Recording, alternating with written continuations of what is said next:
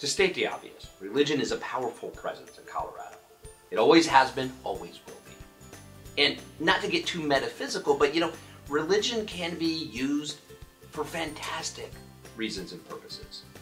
But it can also be used negatively when people use religion as a basis to discriminate against employees. In fact, we had someone in Denver who called us who had just been fired because the employer wanted every single one of his employees, every one, to pray to the same God that the employer did.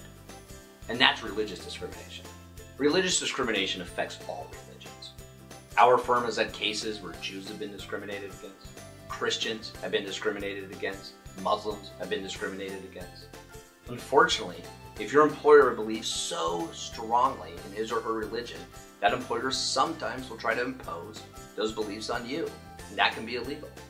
There are two types of religious discrimination. First, there's a situation where an employer hires or fires someone because of his or her religion. That's illegal under the Colorado Anti-Discrimination Act.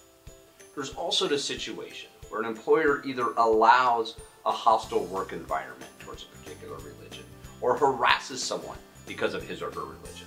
That's illegal also. These can include religious jokes, stereotypes based on religion, which we do see all the time, or even not allowing an individual to pray at a particular time. These are all potential examples of a hostile work environment based on religion. Previously, almost all victims of religious discrimination in Colorado would file their claims in federal court because federal court allowed for much better damages than state court.